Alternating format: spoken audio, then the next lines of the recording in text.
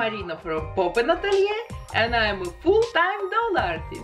I begin all my makeovers with removing the face, hair and accessories of a doll, and to remove those factory eyes and lips I always use pure acetone, but for the body it's better to use an acetone-free nail polish remover because most of the dolls have plastic bodies and acetone would simply melt. And now I'm going to contour her face. This doll will have red hair and I want to try to give her a skin tone typical for ginger girls.